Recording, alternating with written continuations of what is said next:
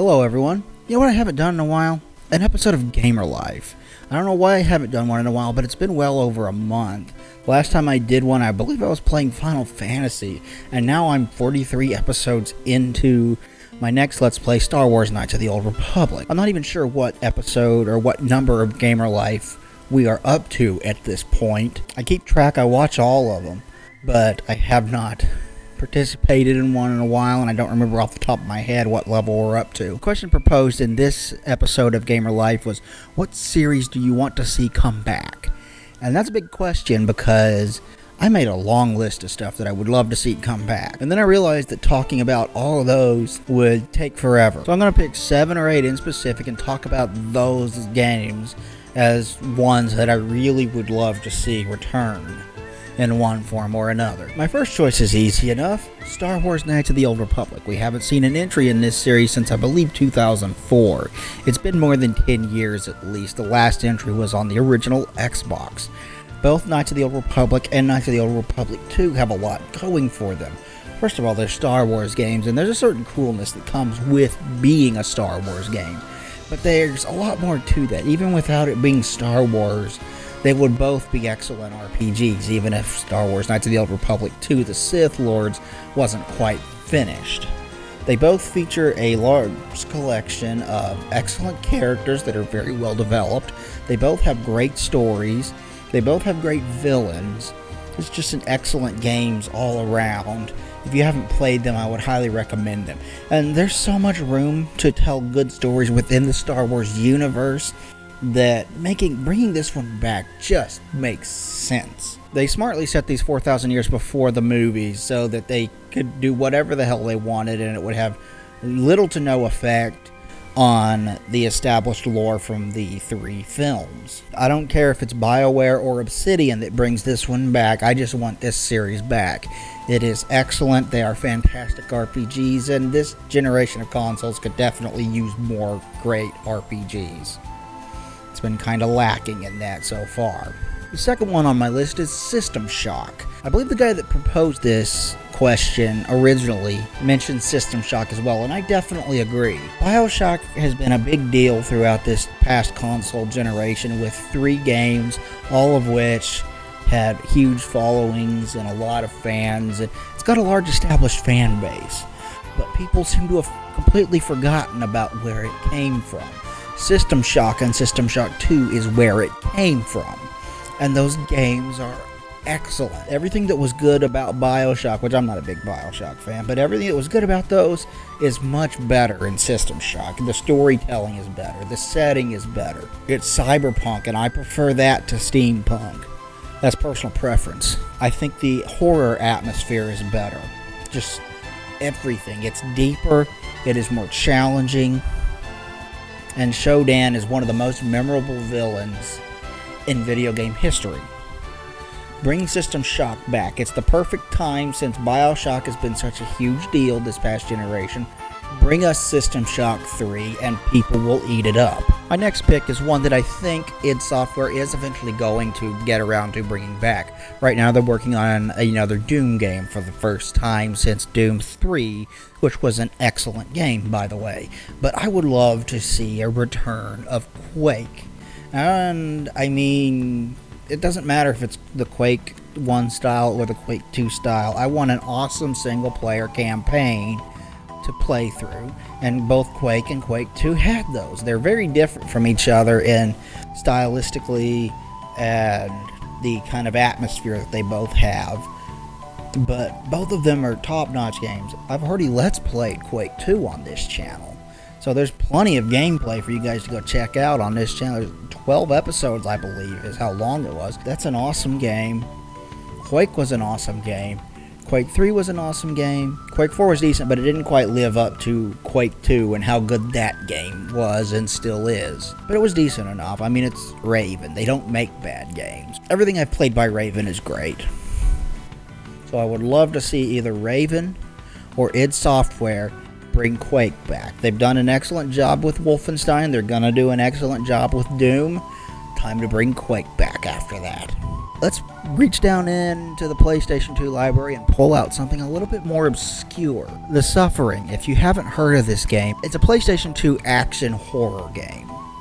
A shooter that can be played from the first person or the third person. I prefer to play it from the first person because I'm a bigger fan of first person shooters, and I think it controls a little bit better from the first person. But this game was awesome. Every single enemy in it was designed after some type of execution, and that was really cool because it really let the developers stretch their creativity on what types of enemies you fought in this game.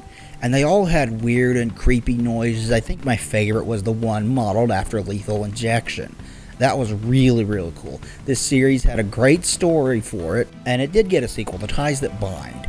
And that was pretty good too. Didn't quite live up to the standards of the first one, but it was still pretty good. It was enjoyable. I would love to see The Suffering return. Give it to somebody who knows action well and knows horror well. Maybe you could give it to the team that did Alien Isolation or something.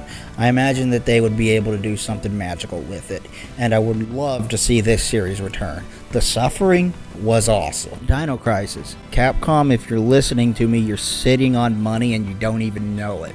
There are a lot of Dino Crisis fans. I know I'm not the only one, but we haven't seen a release in this series since the crappy game on the Xbox that got so far away from what the original Dino Crisis was about.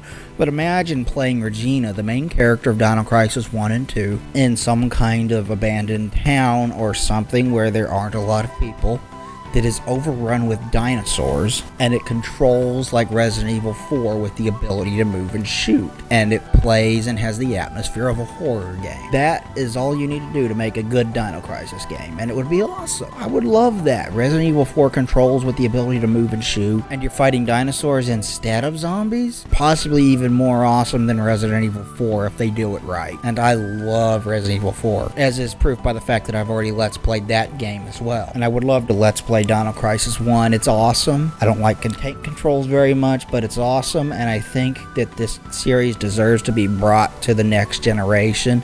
I think there's a lot that could be done with it, and I think it could be amazing. Let's dig way back further into the vaults of kind of obscure video games, and let's talk about Secret of Evermore.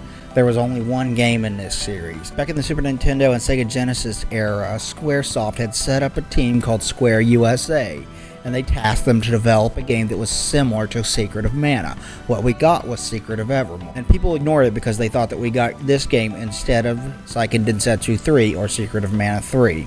See, the game released in the United States as Secret of Mana was actually Secret of Mana 2. The Game Boy game's Final Fantasy Adventure was Secret of Mana 1. It was given the name Final Fantasy Adventure because they thought that that would attract more people to it and get more people to buy it. So there's a quick rundown on that. But Secret of Evermore was awesome. It had a fun action-oriented combat system. It had a really cool setting. The music was great. It's done by Jeremy Soule, who did the amazing Skyrim theme. That is Jeremy Soule. And he's got a lot of very good tracks on this game as well. Bring him back. Get him to do this game again. I'm sure he'll be glad to return to it because I'm sure he really enjoyed this experience. It was his first game. Secret of Evermore was a hell of a lot of fun, and you have the option of making it a co-op RPG if you want to, because you constantly have a dog by your side in that game. If you make the sequel the exact same way, constantly have a dog with you, you'd have one person playing the human and one person playing the dog. It would give very different play styles and experiences to the two players so they could switch back and forth. Okay, I want to play the dog this time. Okay, I want to play the human this time. As long as they make playing as the dog fun. Now, I've got one more game on my list, and that is Turok. Turok used to be an awesome series. The first two Turok games on the Nintendo 64 were great. They have not aged particularly well, largely because control schemes made a huge leap when we got to Red Faction on the PlayStation 2 with the dual thumbstick play. But for the time, it controlled pretty well. Still, the setting of Turok was cool. All the different weapons in Turok were awesome. It had one of the most memorable weapons in any video game that I've ever played, called the Cerebral Bore. That was in Turok 2. The slug from the Cerebral Bore would bury itself in the skull of the enemy, dig down into it, and then you get all this matter spewing out of their skull.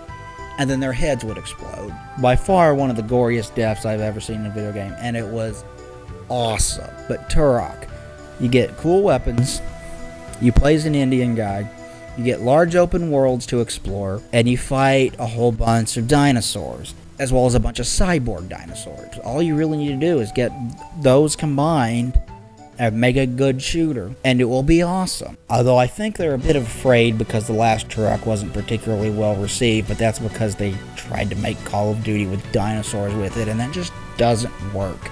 That wasn't what Turok was all about. It had a larger, more open world to explore that seems barren by today's standards, but it was really cool at the time.